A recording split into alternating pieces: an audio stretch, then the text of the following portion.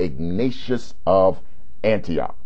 Ignatius, also called Theophorus, was born in Syria around the year 50 AD and died in Rome between 98 to 107 AD. As such, Ignatius is one of the earliest church fathers that we're considering in this video series.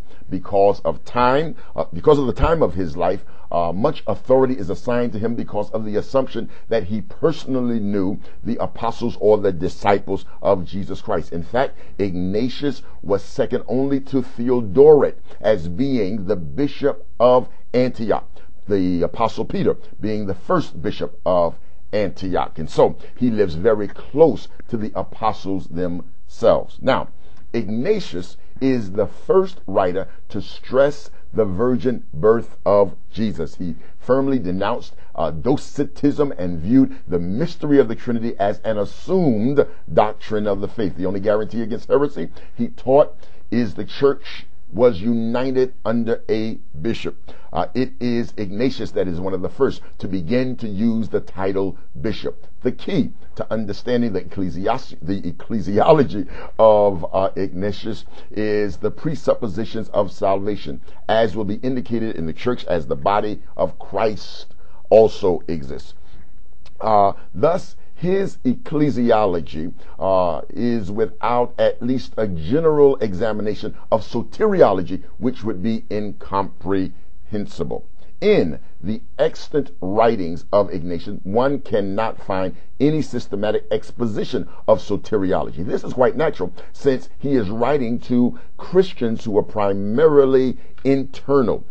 He is not concerned necessarily with Christians outside of the church. And he's also anticipating his own impending martyrdom. Ignatius longed to shed his blood for Christ, but the opportunity to do so was not granted to him until the persecution under Domitian. While the short reign of Nerva lasted in the church, and the church was in peace, but under Trajan, persecution broke out anew. In the year 107, the emperor came to Antioch.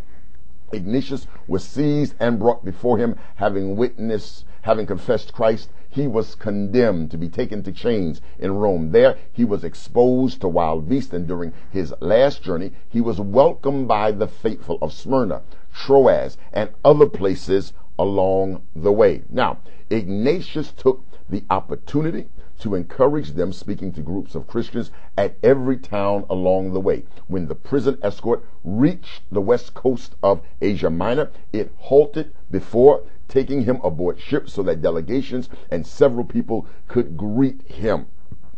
He would speak to them at length, and they would provide him gifts for his journey.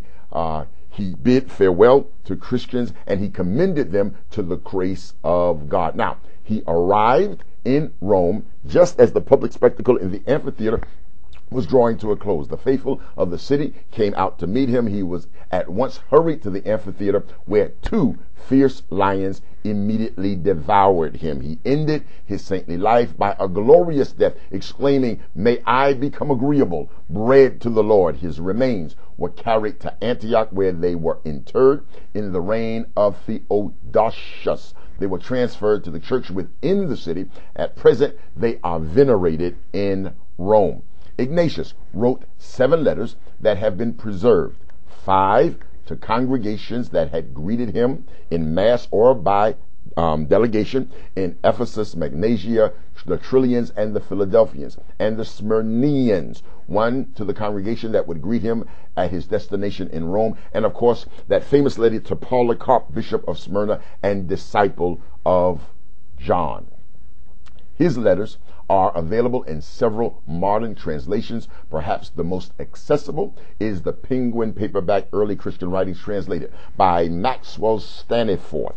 The themes with which he is chiefly concerned is, number 1, the importance of maintaining Christian unity in love and in sound doctrine, against factionalism and against the heresy of Docetism, the belief that Christ was not fully human and did not have a material body, that's Docetism, or really die and suffer.